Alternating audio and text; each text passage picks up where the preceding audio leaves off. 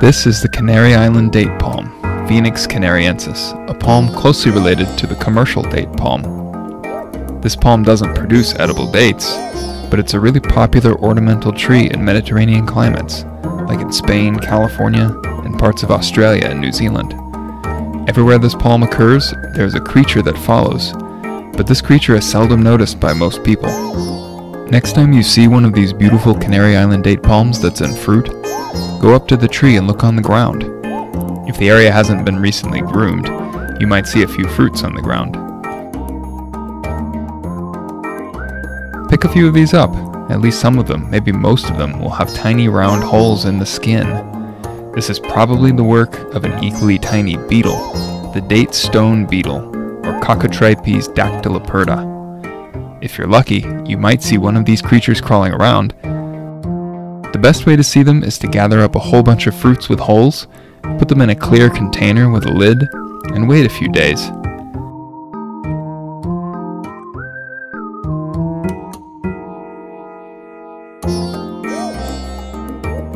Watch for 2 mm long brown cylindrical beetles to appear. These are the adult females. What were these beetles doing in there? Well, they spend almost their entire lives inside the seed or stone of the palm fruit, which in this palm takes up most of the space of the fruit. There's very little soft flesh around it. During the beginning of the palm fruiting season, these females make their way to the fruits in the trees, either by flying or by walking, and they start chewing their way through the flesh of the fruit right at the base. Sometimes a female will start chewing several different fruits before she selects the one that meets her preferences. This usually causes the fruit to abscise or fall off the plant. She then chews her way into the stone, carving out a tunnel over the next 24 hours or so, where she lays a small number of eggs, which are typically unfertilized eggs. Unfertilized because she hasn't mated with a male. In this kind of beetle, unfertilized eggs hatch out as males. While she waits for these to hatch, she enlarges the gallery inside the stone, and when not actively working, will position herself near the entrance to the tunnel to protect her brood inside. These eggs soon hatch and develop quickly into larvae and then the adult males. And here's the amazing part. The female then mates with her first son that matures, which means her next batch of eggs will be fertilized. It's also a much bigger batch, around 30 eggs. Since they're fertilized, there will be females in this batch. They all hatch out as larvae, which feed inside the stone for a few days, then pupate there. While they're developing, the adult female tends the brood, pushing frass out of the hole when it gets too messy inside. This frass is easily seen coating the fruits if you've left them inside.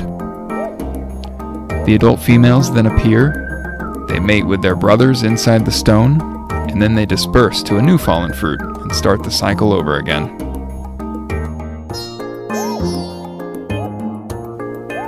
We tried cutting open some of these fruits to see the galleries and larvae inside. This wasn't easy since the stone is really hard.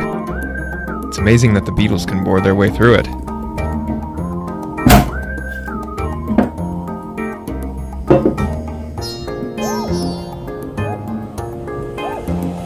We were successful in exposing the galleries. Here's one where the beetle is just starting to bore in. In some older ones, we even found a few larvae. Here they are under a stereo microscope. Some of the oldest ones were almost completely turned to frass by the beetles.